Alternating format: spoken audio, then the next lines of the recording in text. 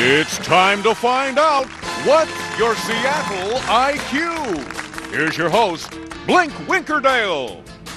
Hi, everybody, and welcome to What's Your Seattle IQ, the game show that finds out just how much people really know about this place in which we live. Let's meet the contestants. Here's one of them. There's another one. And one more. Okay, let's get started. Here's our first question. What part of Seattle has experienced the largest increase in density over the past 4 years?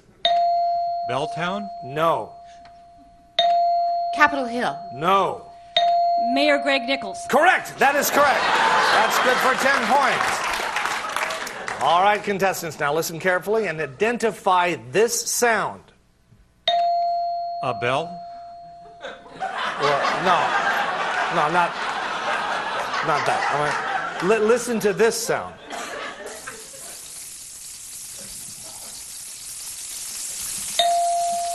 A bell.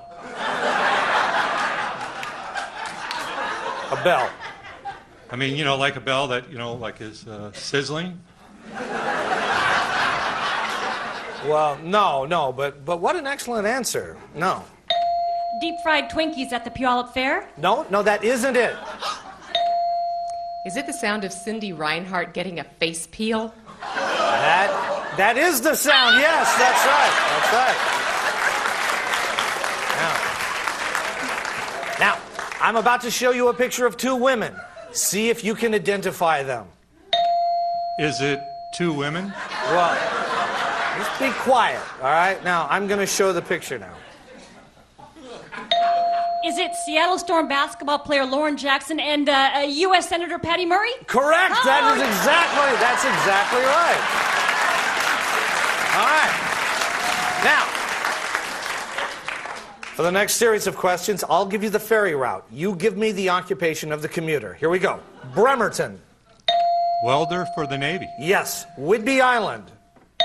Welder for Boeing. Right. Vashion Island. Lesbian Organic Bed and Breakfast Cooperative welder. Yes, correct. All right. Now, finally, our production assistants, Hans and Eric, are here holding 2 bags of French fries. For 10 points, which one came from Dick's? Number 2. Number two. Number 2. Number two. Number 2 is right. Points all around. Hey, can I eat those? No, you can't have the fries. Be quiet and we'll be right back. All right, we'll be right back.